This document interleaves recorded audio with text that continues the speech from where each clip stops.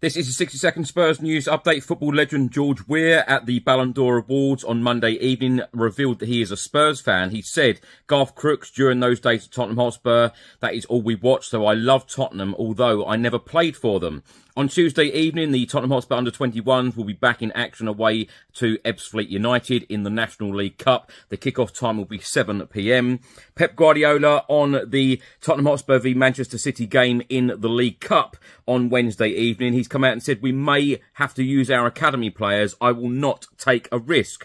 And James Maddison on his 200th appearance, of course, he reached the landmark playing for Tottenham Hotspur against Crystal Palace on Sunday at Selhurst Park. He said, despite the poor team performance, I'm still very proud to reach 200 Premier League appearances, an achievement that you dream of and that you might one day be able to get to, but more in hope than reality. Super grateful to everyone who has had a part to play in me achieving this milestone.